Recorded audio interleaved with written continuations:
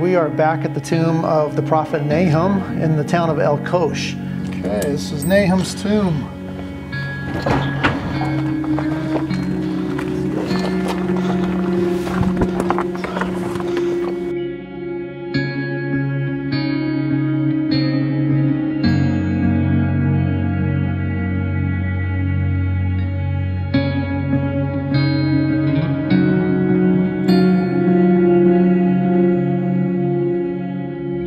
This is the shrine, the tomb, everything inside.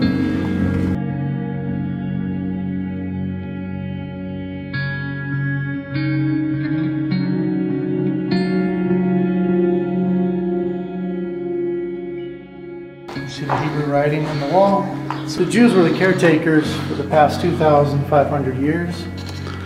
When they had to leave in the 1950s, when Israel became a nation again and all the Jews were kicked out of Iraq, and the Jews had been here ever since Nebuchadnezzar took them in the diaspora, when he took them all out of Israel and brought them here to Babylon. But yeah, they all got kicked out around 1950. And they gave the key to the Christian family next door, and they've had it ever since as the caretakers. About a year ago we were here, we visited, and we said, well, what does Nahum have to say? We were curious. So we opened up our phones and we looked at Nahum chapter 1 verse 1. It says, the burden against Nineveh, the book of the vision of Nahum the Alqoshite. God is jealous and the Lord avenges. The Lord avenges and is furious. The Lord will take vengeance on his adversaries, and he reserves wrath for his enemies.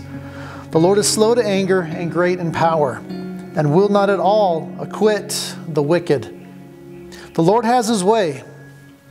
And then down here at verse 8, this is where it really gets interesting. So God is angry with the enemies and what his enemies have done to his people in this region. Now this was also written about 2,500 years ago, about 100 years after Jonah went to Mosul to preach repentance. Mosul, which is ancient Nineveh. Because God told Jonah, go there, they got to repent, or I'm going to destroy the city because it is super evil in 40 days. But 100 years later, Nahum writes this. God's angry again with the same region. He says, but with an overflowing flood, he will make an utter end of its place, and darkness will pursue his enemies. So the Tigris River goes right through the middle of Mosul.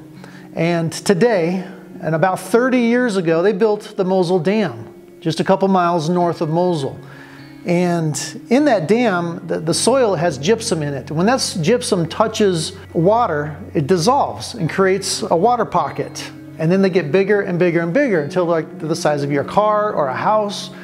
And there's a tunnel inside the dam, and it has gauges on both sides. And when the gauges, the pressure gauges on both sides of the tunnel are the same, they know they have a water pocket somewhere inside the dam. So they drill down, they find the water pocket, water squirts everywhere, and they turn on the grout or the cement. And for 30 years, they've pumped 10 tons of grout into those water pockets, trying to fill them up.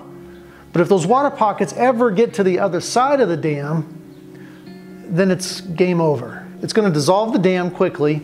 There's a 100-foot wall of water. It's going to crash over Mosul in a couple hours. In 2 or 3 days, it's going to hit Baghdad with 16 feet of water, and then Basra.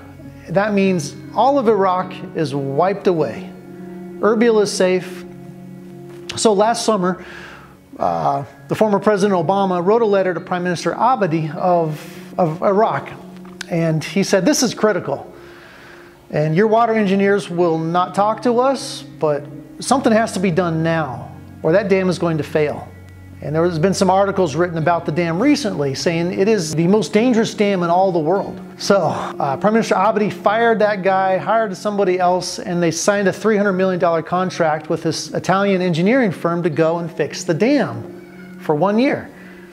Also behind the dam and under the water, there's sinkholes where the earth has just been sucked away through the springs and seepage.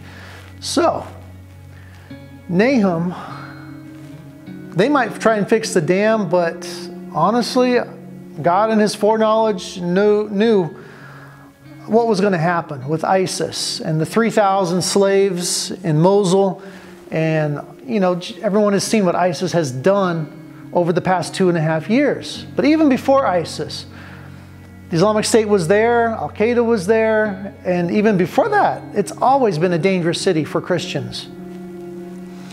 But Nahum has more to say. He says, with an overflowing flood, he will make an utter end of the place, and darkness will pursue his enemies. Now, if you remember that tsunami that hit Japan, that was black water that swept over those poor people. Darkness is going to consume his enemies.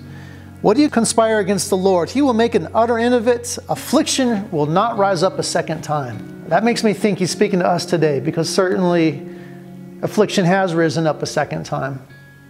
But he says after this, no more. But keep looking. In verse 15 it says, behold on the mountains the feet of him who brings good tidings, who proclaims peace. I say that's me. Amen.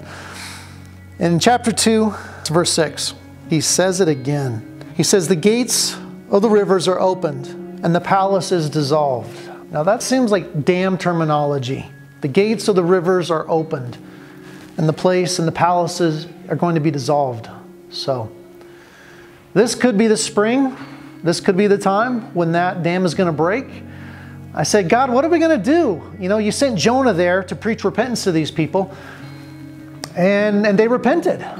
And certainly a lot of people today would love to see Mosul wiped off the map with the Islamic State. But the heart of God, God told Jonah, he's like, Jonah, there's like 100,000 people there that don't know the right hand from the left. Can you at least have mercy on them and the animals? That's what it says in Jonah. So I'm like, okay, Lord, what can we do? I felt like he said, send a text message. So I went to the cell phone company and I said, how much is it going to cost to send 500,000 text messages to everybody in Mosul and the Nineveh Plains? And they said, in American dollars, about $12,000 or 15 million Iraqi dinars. But they lost all the phone records and ISIS destroyed all the phone records. So I said, okay, what else could we do? There was a radio station broadcasting in, but they were afraid to broadcast the message. But God gave me a message of repentance for Mosul, and we're going to get it in one way or the other, or through social media. So, but the message is this. It is,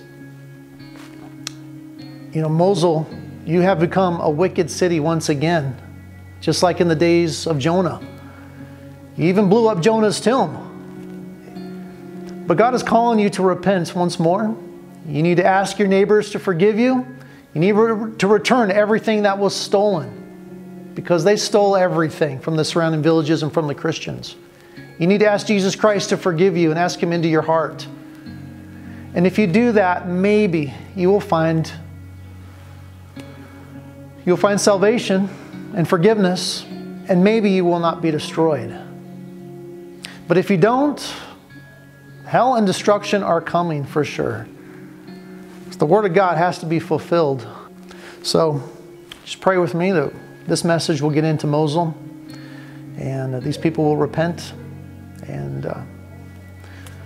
But we will see. They may not repent this time. And we're going to see something catastrophic like we've never seen, ever.